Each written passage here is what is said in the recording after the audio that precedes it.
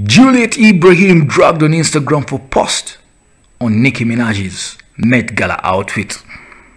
Click subscribe. This is Africa Social TV. Then it's the business right away. Now, Ghanaian actress Juliet Ibrahim has shown disappointment in Nicki Minaj's dress she wore to Met Gala 2018, and it didn't go on well with her.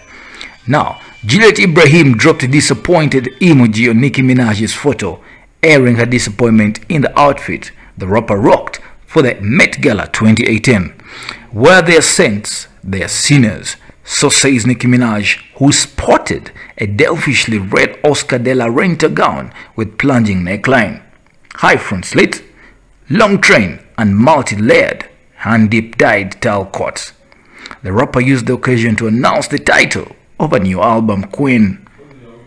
Nicki Minaj was a style star at the Met Gala.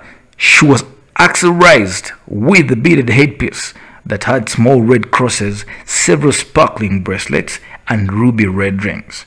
Juliet's disappointed smiley didn't go down well with Team Nicki Minaj. Dragged her to the filth on her Instagram post, just like you see the posts down below.